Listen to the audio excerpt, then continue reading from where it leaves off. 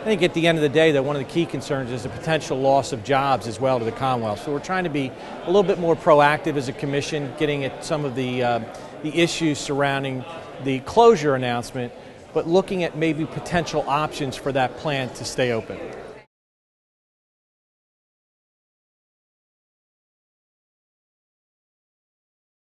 So, we have to, in terms of just applying proper due diligence, looking at reliability, which is,